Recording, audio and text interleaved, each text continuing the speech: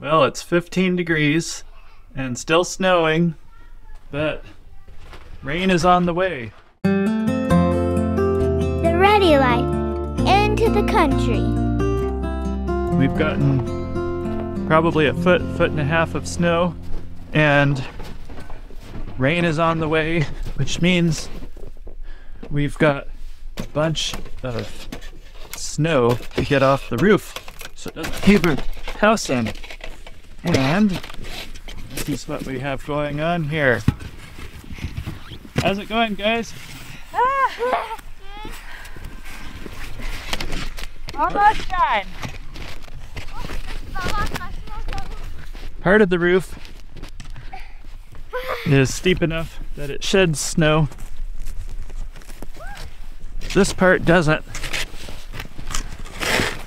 But the part that makes it not shed snow makes it easy for us to get up here and get it off.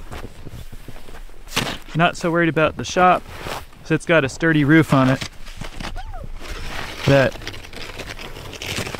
if you had a steeper roof you had to scrape off, you could use a snow rake. We have one, but it's broken, so we're using shovels instead. With the snow rake, you can go down on the ground and can drag the snow off from the ground, which is kind of nice. Lost my shovel. I think you did that on purpose. Okay, be careful, buddy. Yep. Take your time. The view from up here is amazing when it's not cloudy. And you can see the solar array is covered up, but it will shed probably automatically once it warms up and starts raining, but I may assist it.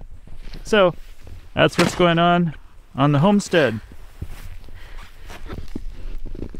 Oh, and if you've ever wondered what your stovepipe cap looks like when it's burning, you can see it looks like it's got a bunch of creosote on it, but when you look in through there, it's actually quite clear.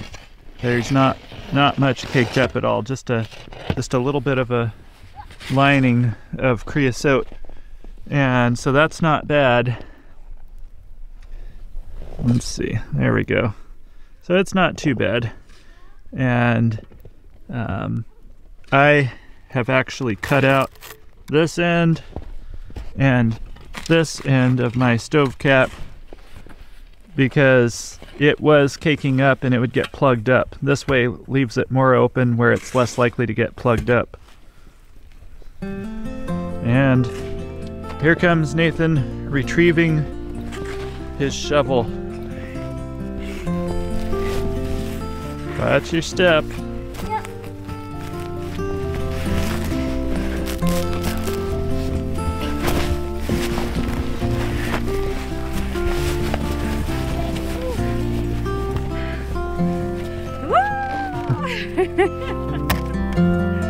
Okay.